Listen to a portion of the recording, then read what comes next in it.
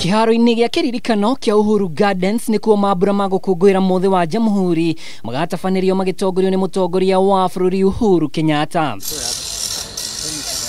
Icera-inĩ rĩa gũthũrima mehariria maya turakora mbũtũ cia bũrũri cia ikĩro ciothe igĩthiĩ na mbere na mehariria ma mũthia nĩguo gũtigĩrĩra mũingĩ Kenya handũ ya arũma ni wanyotoka mwago wa mambura maya.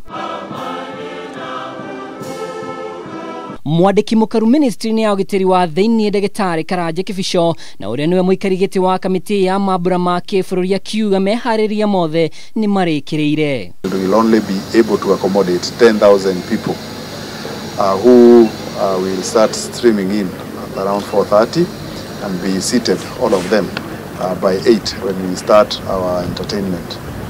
That will go on until around 10:30 when the head of state arrives for the beginning of the ceremonies.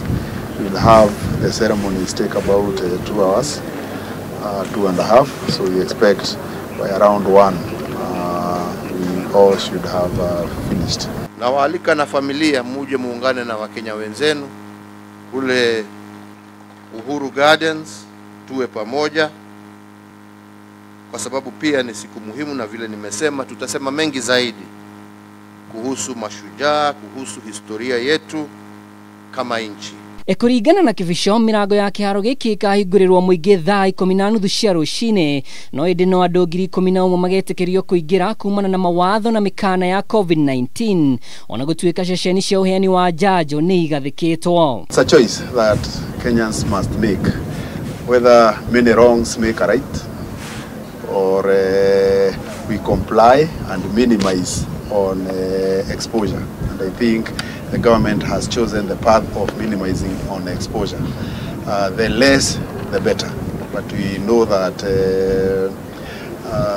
it can still be done that way.